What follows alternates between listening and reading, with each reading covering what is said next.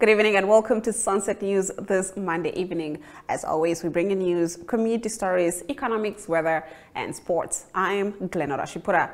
Getting into the news tonight, Minister of Justice Yvonne Dauseb has proposed a sweeping set of reforms to the divorce law, including protecting the privacy of certain legal proceedings and restricting public access to court documents. These reforms also include the elimination of legal concepts of restitution of conjugal rights, which forces spouses to live together, and judicial separation, which stipulates the legal separation without divorce.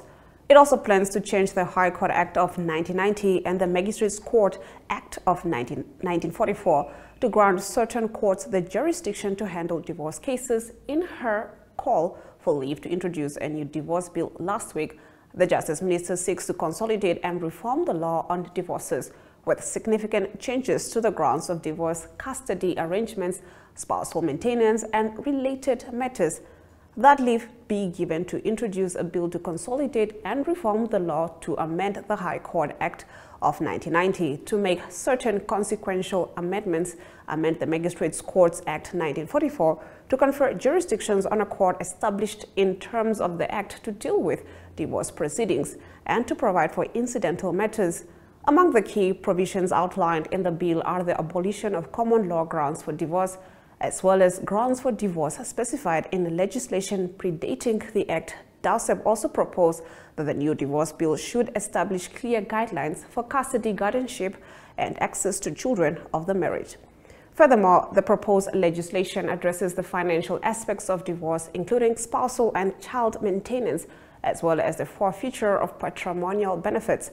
A bill to provide for custody, guardianship of, and access to children of the marriage, provide for spousal maintenance, child maintenance, financial and other consequences of divorce, provide for periodical allowances, financial and other consequences of annulment of marriage, and provide for forfeiture of patrimonial benefits, the notice read.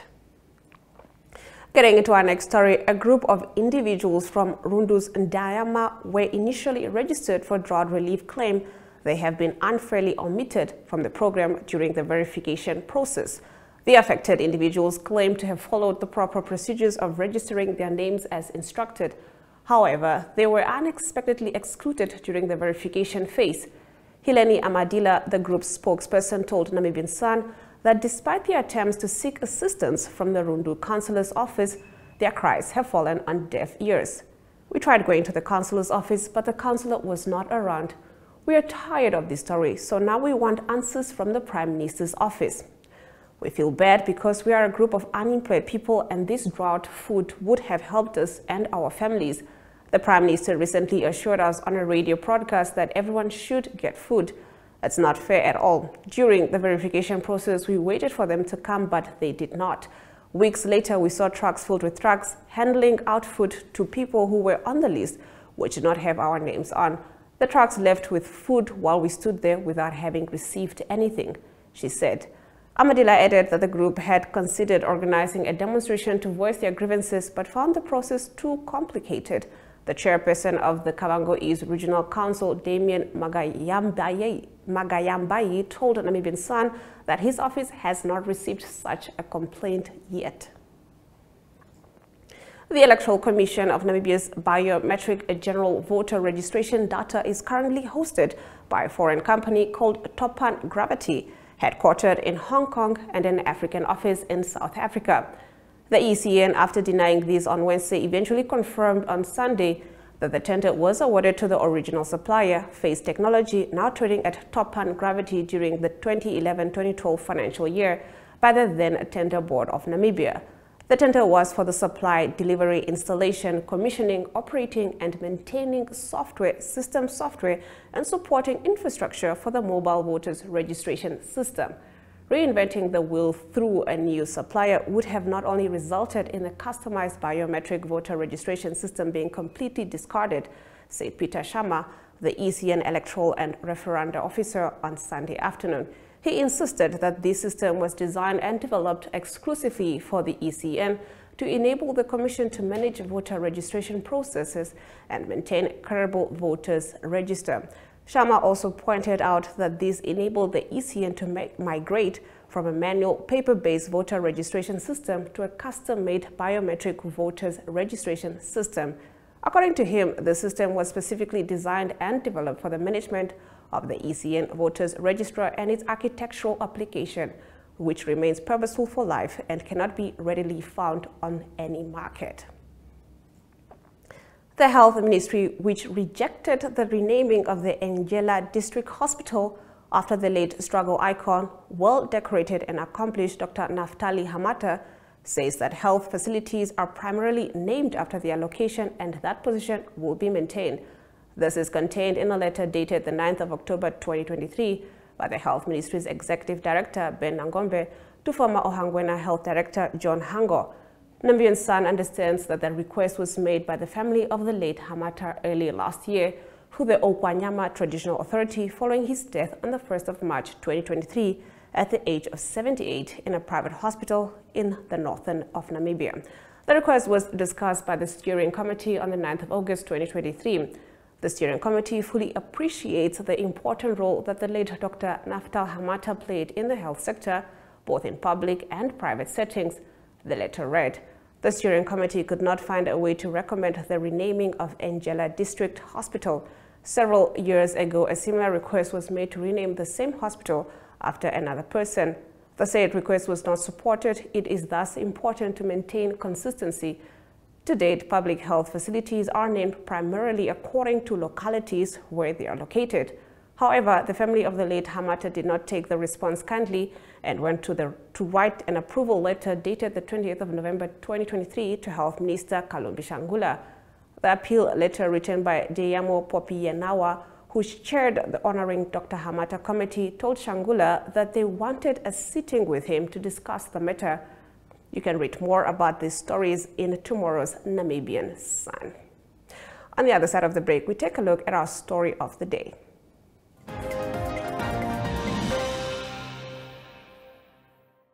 Connection. It's in the human touch, the feeling of belonging. It inspires us and empowers us, creates clarity from complexity. It starts new conversations, unlocks the power of advice, and makes an impact on your life.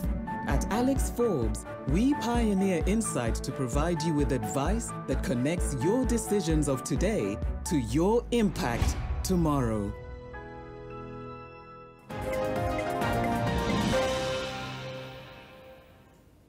Getting into our story of the day, speaking at a remembrance event held in honor of the late President Hage Geingob at Ongwediva on Saturday, Vice President Netumbo Nandi-Ndaitwah shed light on the late president's role in the attainment of the country's independence and how he led the government under difficult circumstances.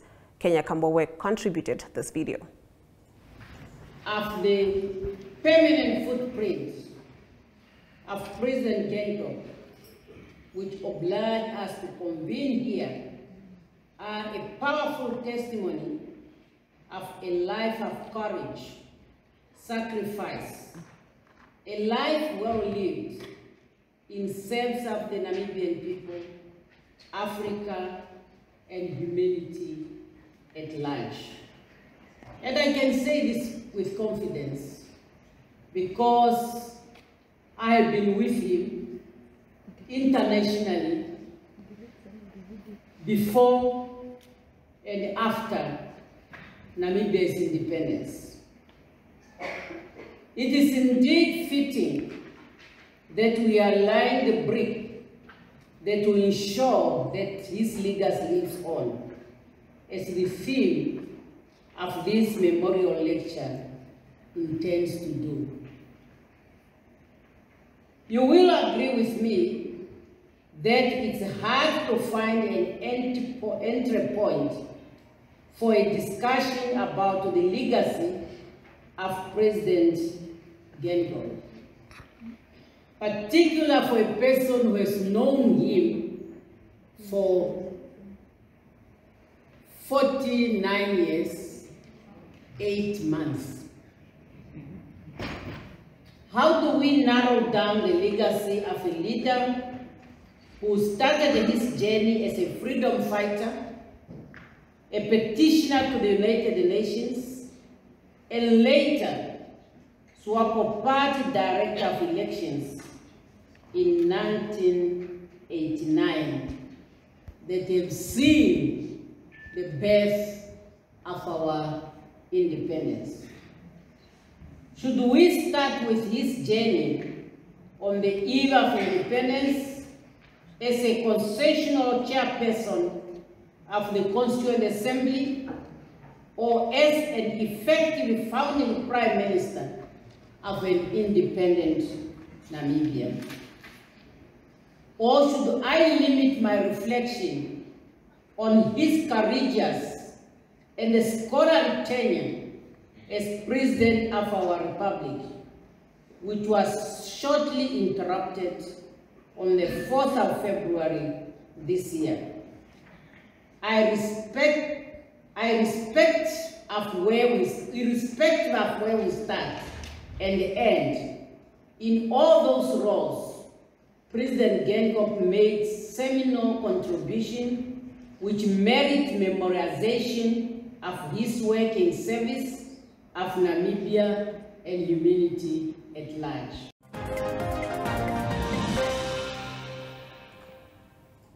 Swinging over to economic news, Fly Namibia has announced that flights to Katima Mulilo will transition from Eros Airport to Hosea Kutako International Airport. We expand on this story after the break. Are you tired of just hanging around at home while waiting for something to do? Check out eticket.diary.my.na for what's hot on the social scene across the country.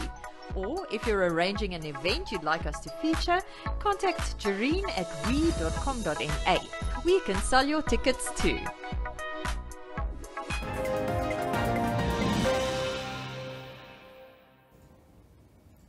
Expanding on what was highlighted before the break, the shift, according to the airline, will also allow for the introduction of a triangular route linking Windhoek, Hosea Kutako International Airport, Maun, Botswana, and Katima Mulilo, effective the 3rd of July 2024. According to Fly Namibia Managing Director Andre Kompion, until the end of October, selected flights will operate on this route on Wednesdays, Fridays, and Sundays, with a routing system designed to enhance overall connectivity within the region. We are excited to introduce these strategic changes to our flight operations. By transitioning our flights to Hosea Kutako International Airport and introducing enhanced connectivity between Windhoek, Maun, and Katima, we are not only improving access for travelers but also catalyzing tourism growth in the Zambezi region, he said. He further added that following the conclusion of the triangular route in October, Fly Namibia will resume direct flights between Windhoek, Hosea Kutako International Airport, and Katima Mulilo on designated Wednesdays, Fridays, and Sundays. The direct flight schedule will continue indefinitely, providing long-term accessibility to Katima Mulilo. The initiative aims to streamline passenger traffic flow to Katima Mulilo and unlock the region's tourism potential, he said. Fly Namibia operates domestic routes from Eros Airport in Windhoek to Ondangwa, Katima Mulilo, Lüderitz, and Oranjemund. We now take a look at our financial indicators.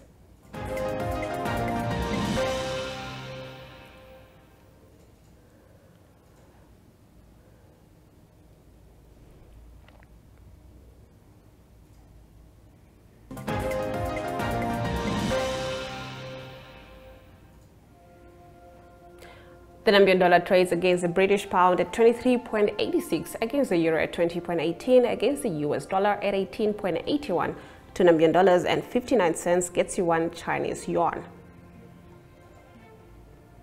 On the commodities market, platinum went down while gold, copper, and Brent crude oil went up. Brent crude oil trading at 1.17%, going for $80 and 61 cents per barrel. In international news, Blinken in Middle East to sell Gaza ceasefire deal.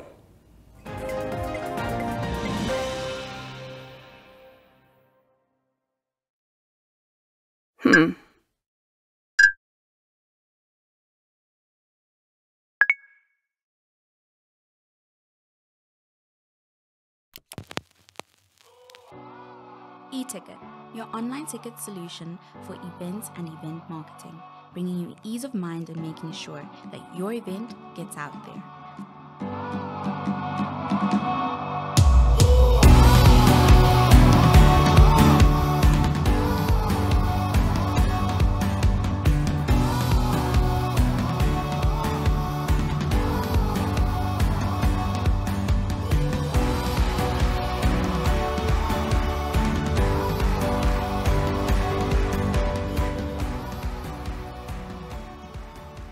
For more information, contact events@nmh.com.na.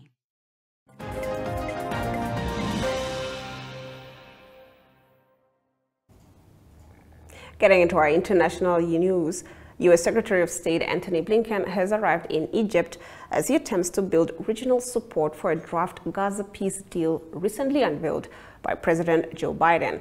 The top American diplomat is on his 8th visit to the Middle East since the start of the war in Gaza. Blinken will first meet Egyptian President Abdel Fattah al-Sisi before talks later on Monday with Israeli Prime Minister Benjamin Netanyahu. Mediators in the region, which also include Qatar, have been attempting to negotiate a ceasefire between Israel and Hamas for months. Netanyahu has vowed to resist any such deal until Hamas' military and governing capabilities are destroyed and all hostages are released. On Saturday, Israel's forces, backed by airstrikes, freed 4 more captives after fighting intense gun battles with Hamas in and around the Nusayrat refugee camp. The Hamas-run health ministry in Gaza said the raid killed 274 people, including children and other civilians. Israel says fewer than 100 people died in the operation. After the offensive, Hamas political leaders said the group would not agree to a ceasefire deal unless it achieved security for Palestinians. Blinken will use his trip to urge Arab leaders to pressure Hamas into accepting the ceasefire for hostage release deal that the U.S. desperately seeks. The 3-phase plan set out 10 days ago by Mr. Biden would involve a 6-week ceasefire that will become permanent and the rebuilding of Gaza with international assistance. The president called it Israel's proposal in an attempt to effectively bounce the two sides into progress. Biden's officials claim the text is nearly identical to one endorsed by Hamas last month. The only thing standing in the way of achieving the ceasefire is Hamas. It is time for them to accept the deal, Mr. Blinken said on Saturday. Hamas is likely to demand guarantees that the plan would lead to a permanent ceasefire and full Israeli withdrawal from the Gaza Strip. Its political leadership in Doha has yet to formally respond to the proposal, according to U.S. and Israeli officials, so it remains to be seen whether indirect negotiations can resume. We'll now take a look at our weather predictions.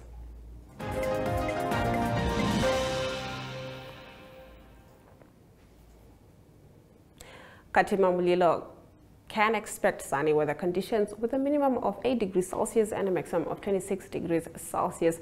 Hobabes can also expect sunny weather conditions with a minimum of 8 degrees Celsius and a maximum of 22 degrees Celsius. Mariental can expect partly cloudy conditions with a minimum of 12 degrees Celsius and a maximum of 26 degrees Celsius.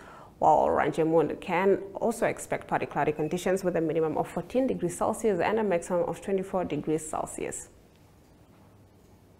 After the break, we'll take a look at our sports news brought to you by Ari Hohat. Introducing 061 Express, brought to you by Synergy in proud partnership with Windhoek Express. Here's your chance to make your voice heard to celebrate the businesses that make Windhoek exceptional. From your favorite coffee spot to the salon that always gets your style just right. It's time to shine a spotlight on the gems of our city. Over the next 8 weeks, it's your chance to vote for your favorites to recognize the best of the best. Nominations open on the 25th of April and close on the 5th of May.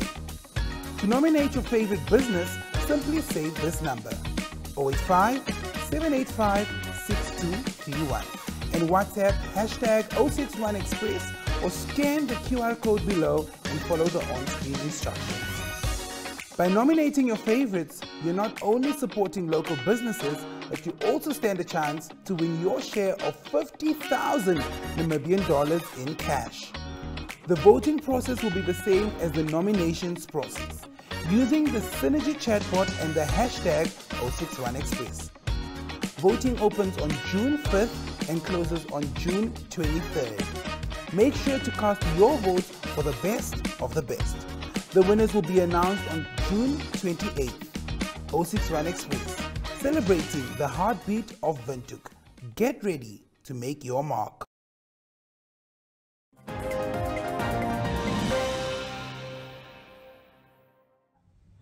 Good day, everyone. Time for international sports news, and starting off with Formula One racing news. The next Formula One race will be in 2 weeks' time. That will be the Spanish Grand Prix on the 23rd of June.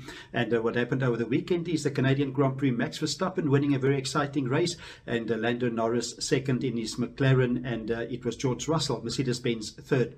The standings after this race, after the Canadian Grand Prix now, is Max Verstappen still leading comfortably on 194 points. Now that is with 6 wins in the season so far, followed by Charles Leclerc on 138. He's in his Ferrari, and in third on that points position, Lando Norris doing well for McLaren this season, 131 points, and he's moving in closer to the second position there. In fourth position, Carlos Sainz, 108, and Sergio Perez is on 107. Continuing international sports news with golf news related to Jon Rahm. He's on the men's world ranking number 7 at the moment, playing at Live Golf at the moment, but he's got a foot injury, so he didn't complete the Live Golf tournament in Houston. There's an injury concern that he might not be able to play in the US Open that starts in a few weeks' time on the 13th of June, and he didn't complete his second round in the Live Golf tournament, and that tournament was won by Mexican Carlos Ortiz. He won it on a total of 15 under par over 54 holes. On the men's PGA tournament, it was the Memorial Tournament won by Scotty Scheffler, the world number 1. That was his 5th tournament win for the season. He finished on -8 for the 4 rounds, followed by 1 shot back by Colin Morikawa. And also great performance by South African Christian Besaidnout, finishing 4th position on his own with a score of -3 for the 4 rounds. And closing off today's international sports news, it is soccer news. That is soccer news from Manchester United. Still not clear if Erik ten Hag will remain on as coach for Manchester United. There's strong speculation that he might not be the coach leading into the new season.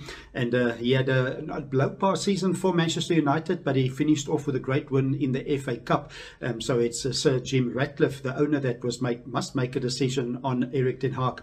There was speculation that Jim Ratcliffe, did meet with another coach, that is Thomas Tuchel, and he's the former coach of Bayern Munich and also Chelsea. Apparently met with him in France, but it was Tuchel that said that he's not interested in coaching now.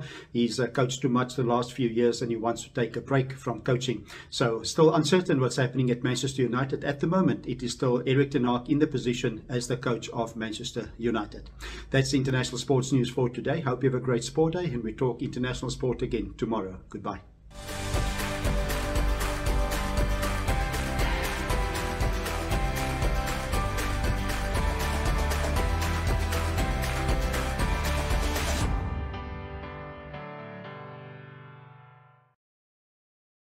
Introducing 061 Express, brought to you by Synergy in proud partnership with Windhoek Express. Here's your chance to make your voice heard to celebrate the businesses that make Windhoek exceptional. From your favorite coffee spot to the salon that always gets your style just right. It's time to shine a spotlight on the gems of our city. Over the next 8 weeks, it's your chance to vote for your favorites to recognize the best of the best. Nominations open on the 21st of April and close on the 5th of May. To nominate your favorite business, simply save this number, 085 785 6231, and WhatsApp #061 Express, or scan the QR code below and follow the on-screen instructions. By nominating your favorites, you're not only supporting local businesses, but you also stand a chance to win your share of 50,000 Namibian dollars in cash. The voting process will be the same as the nominations process, using the Synergy chatbot and the #061 Express.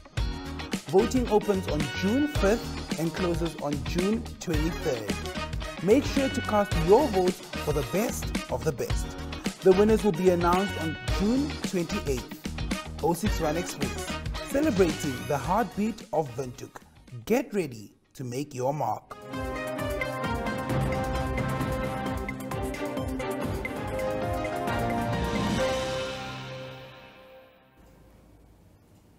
Well, that brings us to the end of the broadcast. Do make sure you join Sunset News on Facebook, on all the NMH platforms on weekdays, as well as on our website, oneup2.com. Sunset News screens on DSTV channel 285 and GoTV channel 25 every weekday and Sundays from 7:30 p.m. to 8 p.m. I am Glenora Shipura. Until next time.